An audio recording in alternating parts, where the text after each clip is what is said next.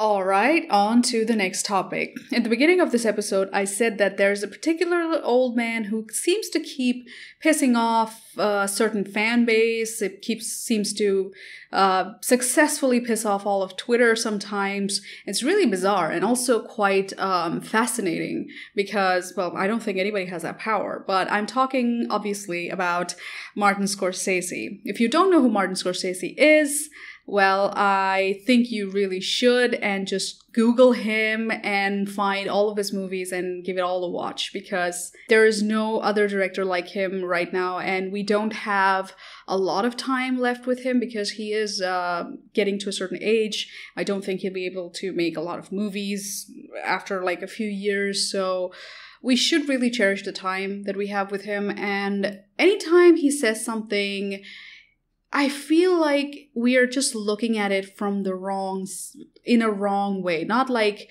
we're not assessing it correctly. We're not kind of thinking about it in the right way or wrong way. That's not what I'm saying. I'm saying that we are looking at it from the wrong perspective. Anyways, going back to it, Martin Scorsese is a famous director, and he's made fantastic movies. Goodfellas is probably my most favorite. I have yet to finish Irishman. I've finished half of it. The movie is very long, so it took me a bit of time to kind of continue on. So I'm thinking that by tonight or tomorrow I'm going to finish the whole movie. But I'm looking at my computer screen. He managed to piss off Twitter again recently. I would say February 17 was when Twitter kind of had Martin Scorsese trending on its search page. So I'm like, what happened? I'm like, whoops. Well, history repeats again. So if you didn't know, Martin Scorsese said something about Marvel movies being like the equivalent to theme parks, and how it's almost like a spectacle and people go there to enjoy the spectacle, and like it's like a theme park, but it's not exactly like cinema where you have to sit and you have to think about it and it's all that. So people got heated about it, as if, people can't give their opinions about movies anymore. It always has to be my way or the highway, but whatever. And then this time he talked about how most films are now like considered content. He used the word, he said that he has a problem with the word content. I'm looking at an article from therap.com. They said that the title of the article is Martin Scorsese is sick of calling movies content and film buffs are rooting him on. Well, film buffs are rooting him on, but Twitter was a completely different scenario about a day ago. Today's February 18th, so I just felt like I could maybe have some fun with it, maybe read the article with you guys, and also give my own thoughts to it. I would say that I agree and disagree with some of the comments he made. I do have some of my disagreements with some of the things he said. I'm not saying I completely am rooting him on and kind of agreeing with every word he's saying about content in general and saturation and all that. But before I get into it, I just want to get this very clear. Why is it that every time this man opens his mouth, like young Twitter, especially like Marvel fans, maybe some DC fans, but I don't know, Marvel fans just really get their heads in a knot, really get their panties in a twist? Why is it that every time this particular fan base gets pissed off every time this man opens his mouth? What is it? It's just, people can have opinions about movies. Now, I don't consider myself a Marvel fangirl, simply because I've never read the comics, okay? But I love the movies. I really enjoy the movies. I won't say I'm particularly equal about all the movies. I didn't enjoy Guardians of the Galaxy 2. I didn't enjoy Ant-Man and the Wasp. I was not particularly, ecstatic about Captain Marvel. I won't say I'm a complete fan through and through, and I haven't read the comics, so I can't consider myself a complete, like, Marvel, the Marvel comic book company or whatever universe, if it's a different faction from the movies, the cinematic universe. I haven't explored that region, so I can't consider myself a complete fan. But I am a fan of the movies. But even then, people are allowed their opinions. People are allowed to have a difference of opinion about movies. That's what critics are for. And not only that, this is what is really hilarious. He's not calling these movies bad or awful or anything. He's saying that the experience of the movies are different. So when he pissed off young Twitter, he pissed off Marvel fans when he said that these movies are like theme parks. That was a moment when I actually kind of agreed, because even though I don't say that they're not cinema, they are cinema. We're watching them at a cinema where we are the theater when we watch them, but we're not having an experience like we would have with another movie like Hereditary or Parasite and something like that. That's a different kind of experience. When I go to a Marvel movie, I'm there for the spectacle. I'm there for the explosions, the special effects, the VFX. I'm there for a ride. I'm there for a good time. I'm not there for like really difficult questions about life and existentialism and depression and all that. I'm there for heroes fighting villains and superheroes fighting monsters. It is what it is. You can't really deny that. And it has a kind of like that element to it. You know, it has a kind of like a very spectacle-y element to it where I'm looking at this like giant show in the octagon, except it's the whole city being destroyed by a monster versus one superhero with a hammer. Anyways, but he is from a different era, so I'm like, okay, I understand where he's coming from, and I tend to agree. He's not saying Marvel movies are bad. He's saying it's a different feeling to watch a Marvel movie. He's not saying ban or boycott Marvel movies and watch my movies. That's not what he was saying. So I was really kind of, it was really bizarre to see that reaction. But this time, I have an agreement, and somewhere I have my own thoughts. I don't call it exactly disagreement, but I would say he's not looking at it from like the bigger picture. So I would say it's a somewhat disagreement with Martin Scorsese. So I'm going to start with, I'm looking at my points. Just written a few. I'm looking at the article. Let's just go with the article first. I'm just going to read the article a little bit. So it says that Martin Scorsese riled up a lot of Marvel fans with his comments that the MCU is not cinema, but the Oscar-winning filmmaker is now turning his ire to a much larger trend in Hollywood, the labeling of films as content. Like I said, he had a problem with the word. In a new essay for Harper's Magazine reflecting on the career of Federico Fellini, Scorsese lamented how the new era of streaming has made the dreaded C word far too common in discussion of movies, particularly within the film industry. Yeah, I agree. People call movies, TV shows, YouTube videos, all of it content now. People just use the word content like it's like a advertising or something. As recently as 15 years ago, the term content was heard only when people were discussing the cinema on a serious level, and it was contrasted with and measured against form, he wrote. Then gradually it was used more and more by the people who took over media companies, most of whom knew nothing about the history of the art form or even cared enough to think that they should. Yeah, I agree with that. It's, there's a lot of corporatism happening within movies nowadays, within the film, like the industry, the studios, and digital marketing companies, all of that. Someone who is looking at the art form as from a business perspective is not going to understand the creative process that goes into movies. Movies mostly is about risk taking because you're writing certain scenes, you're kind of taking a chance with a certain story and elements and plot twists and sometimes killing off the main character and stuff because it's not Marvel. You know, in Marvel, you can't kill your hero unless you're about to end the franchise because, you know that at the next movie, he's going to be there. You know, Iron Man is going to be there unless there are no more Iron Man movies to milk. So cinema is very different. They don't care about the main character. If the main character has to die to make an impact, that's going to happen. But that's not the most important thing. The corporatism sometimes hampers the film experience, the making experience of a film, the directing aspect of a film. But at the same time, I would say, yeah, I agree. Like companies and people with like corporate jargon, people who think about things commercially most of the time, even though they have good intentions, they want everybody to make money from the movie. They want the producers and the executive producers, everyone to make money and also be able to sell the movie.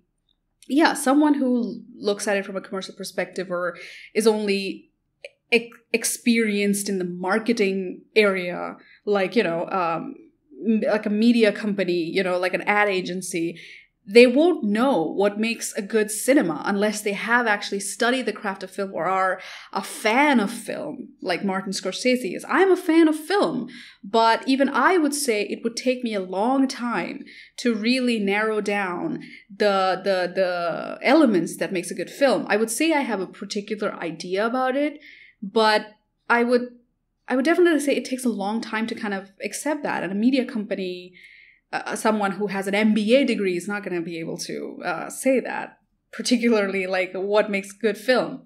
Anyways, let's continue with the article. To him, the term content is now a business term for all moving images, whether it is The Irishman or any of the millions of TV shows, features, short films, or documentaries that are listed alongside Scorsese's latest films on Netflix. In his words, content could refer to a David Lean movie, a cat video, a Super Bowl commercial, a superhero sequel, a series episode. Yeah, I can see that. Many people say call everything content. It's like the Gary V lingo, right? Content, make content. What is content? I feel like with the advent of television moving on to the digital platforms and YouTube kind of taking center stage, I think there are going to be different words for it, different categories of content, I get to say. They would say sub-content. Like film would be film content and cat videos would be animal videos content or whatever, home video content. People would have different words for it, but yeah, it's kind of a mixed bag. You don't know what people are referring to when they say make some content. Like what do you want me to do? Have a full production team or film my cat? What are you implying? So yeah, I kind of agree with that.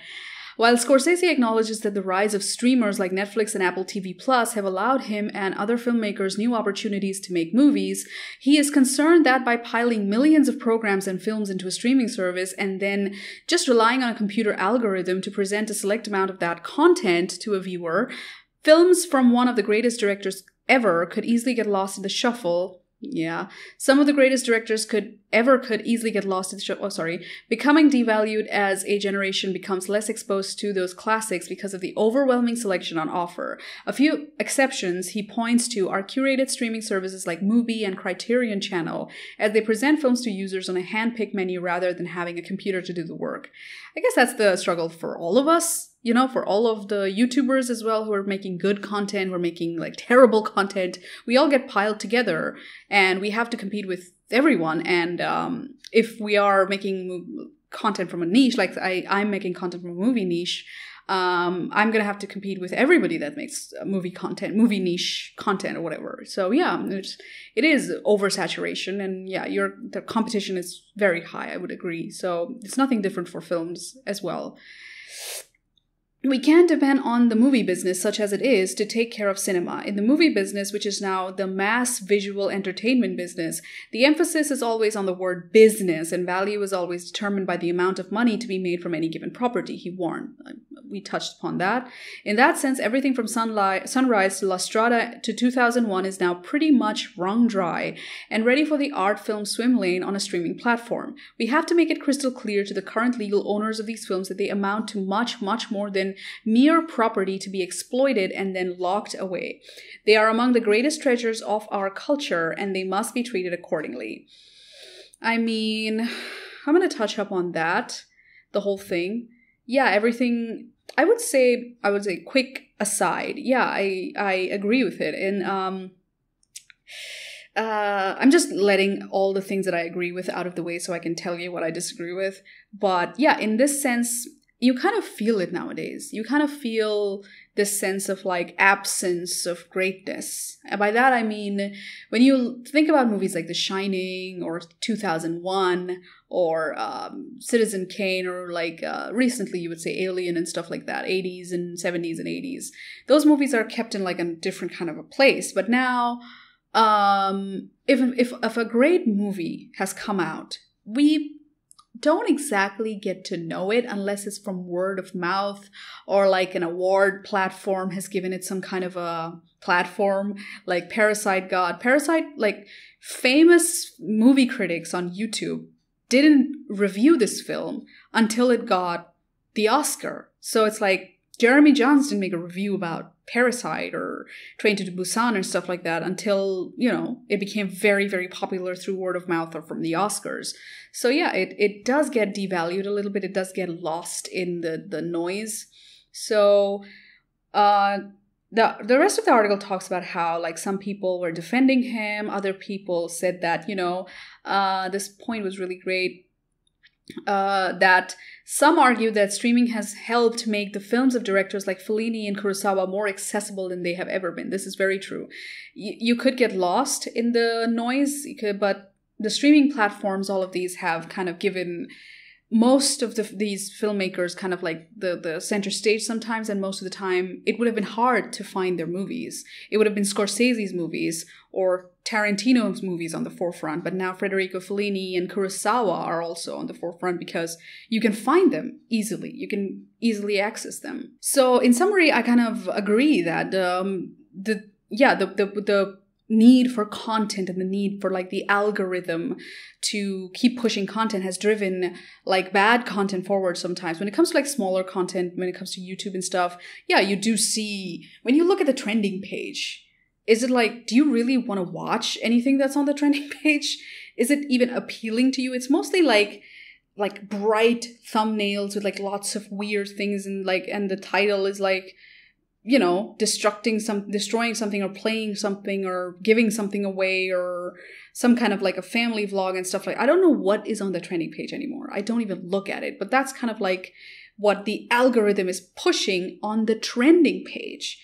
So it's not even appealing to someone like me. And it kind of gives me the idea that it's more appealing to a younger generation, because someone young would get attracted to like a bright thumbnail with lots of colors and like a really kind of like a PG-13 kind of content. So you get the vibe there on YouTube. When it comes to movies and stuff too, yeah, but the algorithm does push a lot of crappy movies forward with like, even with YouTube originals, even with Netflix, you do see that happening. I agree with that. The good movies can get buried somewhere down the drain. Given that I agree with some of the points, here is where I disagree. Because of the content, the new era of these media companies like Netflix and Mubi and Amazon Prime and YouTube originals in some cases, and even like a lot of other short film platforms, YouTube being the biggest one, Vimeo also, and because of this push for content by these new algorithms, a lot of these filmmakers, a lot of these content creators wouldn't have had the chance to even put their foot in the door or even have a little bit of their time in the limelight. They would have had no way of making a film or getting their film funded or even showcasing their talent if it wasn't for new media. If it wasn't for these new forms of content, if it wasn't for this new age of cinema, of the digital platforms pushing forth this new kind of content, nobody would have been able to shine in this new era if it wasn't for these platforms. So we do have to also see the benefit, which is a major, major benefit, because if it wasn't for them, it would have just been people like Scorsese or Tarantino or Lynch or anybody else who has gone to Hollywood, been to Hollywood, been in the office of like these big studios, who would have been in those big studios talking to them about the movies, like the funding and stuff, and who would have been able to work with the famous actors and stuff. It would have been just those people who would have excelled at this, who would have had the chance to make movies. Anybody who could not travel to Hollywood and talk to the right people, make the right connections, they would have never been able to pass their screenplay off or make their first movie or even get the short film. I'm not even going to jump to YouTube yet. I'm going to talk about the films. Like, you have great examples like David Sandberg. David Sandberg started making content on YouTube with pushing his short films like Lights Out, and I can't remember all the other films he made. I have to look at his channel, but he made a buttload of short films until James Wan saw one of his shorts and gave him a chance to work in Hollywood, made Lights Out as a full-length feature, and he went on to direct Shazam. You think someone from a different country would be able to go to Hollywood and work in a DC film? Is that going to be possible for us, you and me, if we were from the 80s? I don't think so. I don't think when Scorsese made Taxi Driver, people like you, people like me would have never dreamed of doing this. Like David Sandberg would not have had a chance in hell to make movies. And it's because of the algorithm pushing his movie, his short film Lights Out, to all the people until it reached James Wan. Until it reached James Wan through his homepage or through word of mouth. That's how it happened.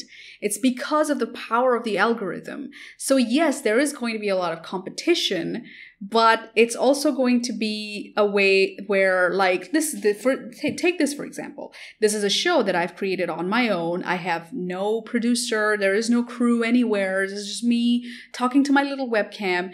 If I had this show on television, I would have gotten canceled within 2 episodes. I would have never gotten a chance to showcase what I have to say, to have a discussion, to build an audience, to have a community, to have just have some fun. I would have never had the chance if it were for, like, if I had to go through the channels of radio or television or something. This would not have been possible. It would have been canceled a long time ago. So many content creators and so many YouTubers, so many filmmakers have now gotten the chance to at least showcase their talent within the sphere. That the downside, which Martin Scorsese talks about, the content, it's like, yeah, it gets buried. The content gets buried within the whole, I would say, the pile, the impossibly large pile of films and short films and videos that are being made on the internet digitally and on streaming platforms like the movie platforms. Of course, it's getting buried. But this is also we also have to see that good movies, new movies, good television shows, good content creators, good YouTubers, good short filmmakers are also being highlighted. We do see them get viral views. We do see them have 1 million views hit their short film. We do see YouTubers with like 5 million subscribers in 11 months because they did something right. And you see that in their videos. They're not just making bad content, like bad let's plays with no one speaking and nothing happening and they're getting 5 million. That's not happening. You do see their content having high quality. It's one of the reasons why they keep getting, subscriber after subscriber, because every new person that comes and they're like, wow, you're making good content. Someone would be like, wow, you're making great short films. I want to subscribe to this. So you do see that happening, quality over quantity. So that kind of a push, when I see something like that, when you see someone who has made it to the top, even within this impossibly large pile of content, it kind of gives filmmakers and content creators a push to do better, to beat the algorithm in a way where you can rise above with good quality and consistency. It kind of gives people a sort of competitive push to do better. Whereas in the old days, you could have just been in the right place, met the right people, said the right things, and you could have had your movie made, or just something like that. I don't know how it worked back in the day, but yeah, you would have had to be in Los Angeles to be in Hollywood, or in India right now, I would have had to be in Mumbai to work in Bollywood, something like that. So now I don't have to go to Bollywood to do it. I can just make an independent film wherever I am, and I have a crew and I have a platform to showcase it. It's brilliant. So what I'm trying to say is that although I agree with Martin Scorsese, this new era, it's good and bad in that it's a double-edged sword. It is a double-edged sword because many filmmakers, many short filmmakers, many new people would have never had the chance to showcase their talent, to be talked about by like other filmmakers. They would have never had their names known if it weren't for the digital media. However, yes, it is a problem where something that's like a great film, like a brilliant film, if like it's this modern Citizen Kane, could just be unknown, unseen, or even if it's seen, it's just it's not seen for its greatness. People would not be able to recognize its greatness immediately until it's like taken some time through word of mouth. It's become a cult hit, or sometimes Oscars or like the BAFTAs give it the recognition it deserves, and it goes, it goes viral like Parasite did, and everybody watched Parasite after that. That kind of happens, but it is a compromise now where competition is high. And yes, the word content is used very loosely nowadays for everything. I do agree with it. But at the same time, it has given all of us an opportunity to shine. How bright is going to be up to the person, because yes, there is going to be an algorithm that's deciding your fate, but you can really, instead of fighting the algorithm or complaining about the algorithm, you can give the algorithm a chance to help you. You can, if you can't beat them, join them. So you can give the algorithm a chance to help you by making the kind of content that's I'm using the word content. I'm sorry, Martin, but it is what it is. You can, let's say, for content creators first and filmmakers second. For content creators, you can make the kind of content that's watched by people, that's trending right now. That's like, that's something that's just the thing nowadays. Before it was pranks. Now it's like, I don't know. I would say helpful content, talking head videos, commentary, whatever it is. Now that's trending. Then maybe in the future it's going to be something else. You never know. Shorts are trending now because of TikTok. You do have YouTube shorts and everything like that. And then when it comes to filmmakers, you have to look at what exactly do people want. Do people want short films, or do people want long form content where you can make a longer short film? It's not as long as feature, but it could be something smaller. What can you do? And how can you increase your quality while at the same time not completely disappearing entirely? You have to be consistent and, work consistently to be better and to make more content and to kind of put that out there. And how can you, because at the end of the day, connections and being at the right place at the right time, meeting the right people, that's always going to work. But you're going to need money for that. You're going to need scripts for that. You're going to need a plan for that. What can you do to be there, to go to Hollywood, to do whatever you want? What are the steps you can take? And the internet is the best place for that. You can really start planning ahead and make more money and start doing commercial work, whatever it is. And none of this would have been possible for us if it wasn't for digital platforms and if it wasn't for the algorithms. So I do agree with Martin Scorsese on some of the things, but what I'm trying to say at the end of the day, he is from a different place and time now. So he's not looking at the bigger picture of what's benefiting us and what's kind of, to him, what looks like the devaluation of cinema. Although it may seem like it is what it is, I agree. But at the same time, it kind of gives people the push to do better and be better. And also, it's kind of giving all of us a chance to have our own TV series and make sure, because at the end of the day, the only people that rise are the people that make consistently good quality content. So those are the people that rise. It's the same with filmmakers.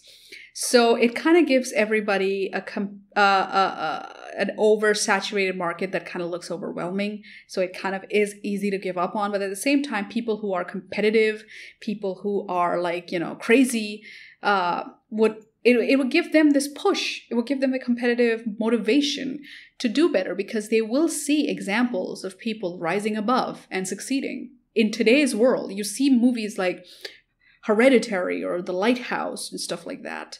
While at the same time, I do kind of agree that, Marvel and everything is taken over, especially as an Indian, because I don't know about like Hollywood. I don't know about American movie theaters and stuff, but in India, Hollywood movies are competing with Bollywood movies. So when it comes to like something that's independent, art house, a movie, it's going to compete with not only with like the upcoming Marvel movie or the DC movie, but also with a very popular, much awaited for Bollywood movie.